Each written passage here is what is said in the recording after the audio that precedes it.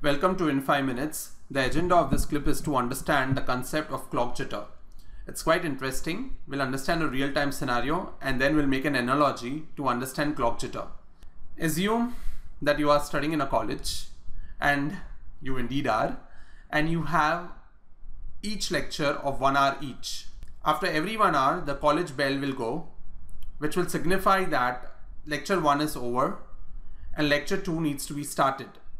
Or teacher 1 who was teaching in the classroom needs to leave and teacher 2 needs to enter. The bell signifies the period which is of 1 hour each.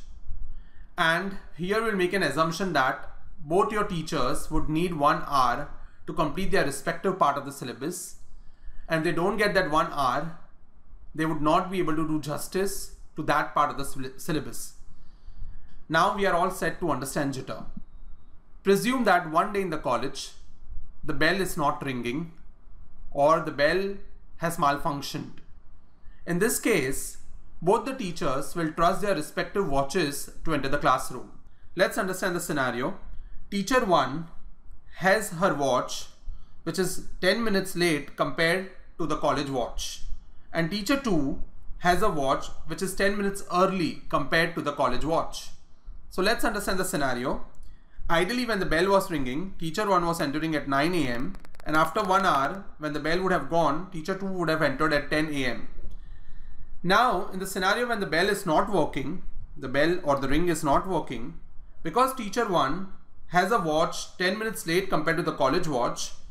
In the college watch, it is 9:10, but at that point of time, teacher's 1's watch is showing 9 AM, and teacher's 2's watch, which is 10 minutes early to the college watch, correct? So her watch is showing 9:20 AM. Now remember, teacher 1 has technically started her lecture in her watch at 9 AM, in college watch at 9:10 AM, and in teacher's 2 watch at 9:20 AM.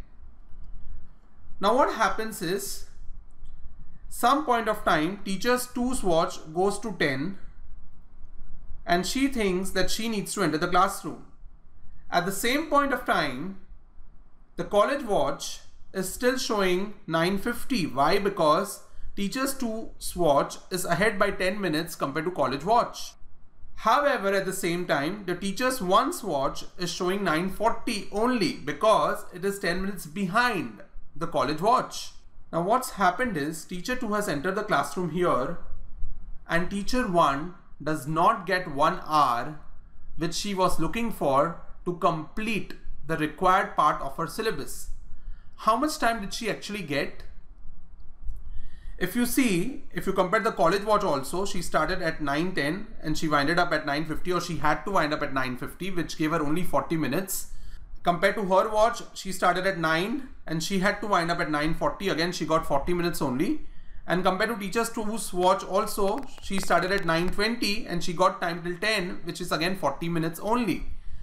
What we understood here was, teacher's 1 watch was late by 10 minutes and teacher's 2's watch was early to 10 minutes compared to the college watch, which gave very little time to the first teacher to complete, because she was expecting 1 hour but she got only 40 minutes and hence she could not do justice to her part of the syllabus. A similar situation happens in digital circuits as well.